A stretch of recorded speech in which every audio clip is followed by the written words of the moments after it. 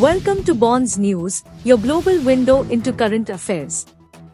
Pakistan's 2024 elections, marred by military influence and Imran Khan's absence, feature Nawaz Sharif as a military-backed candidate and Bilawal Bhutto Zardari in contention. Concerns arise over the fairness of the process as Imran Khan's party faces restrictions. Myanmar's anti-coup forces, led by the National Unity Government (NUG), claim significant progress in defeating the military junta after launching Operation 1027. The NUG accuses the military of facing increasing desertions and asserts that victory in the Spring Revolution is imminent despite the junta's brutal response to protests. Israeli Prime Minister Netanyahu affirms that Israel will continue its campaign against Hamas in Gaza, rejecting speculations of an imminent end to the conflict.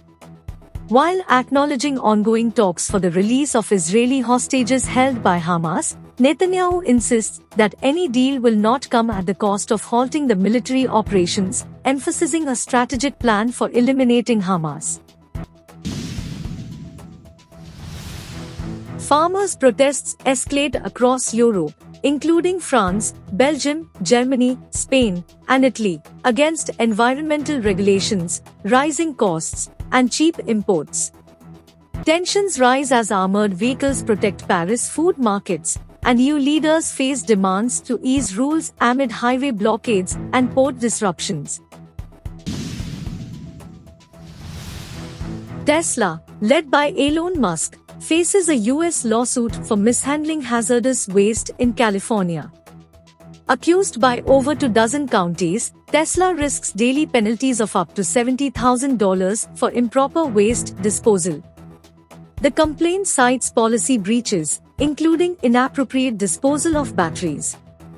In 2022, Tesla paid $275,000 for Clean Air Act violations at its Fremont plant.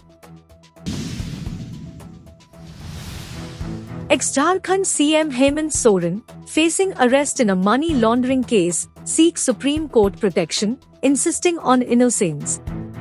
His successor, Champai Soren, vows to safeguard Jharkhand's pride with 47 MLA's support.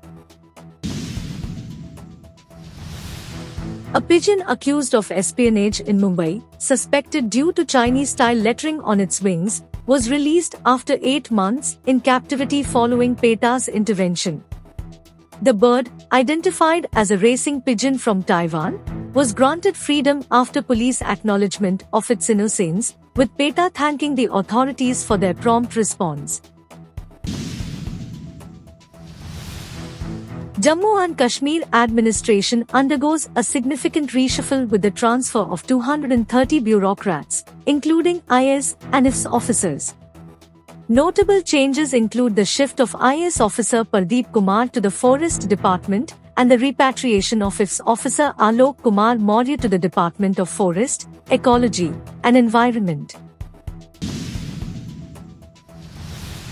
Hyderabad's police commissioner shuffles 85 personnel from Panjagutta police station due to alleged dereliction of duty, including the suspension of the station house officer. The move stems from accusations of favoritism in a drunk driving case involving the son of a former BRS lawmaker, raising concerns of collusion between police officials and political leaders.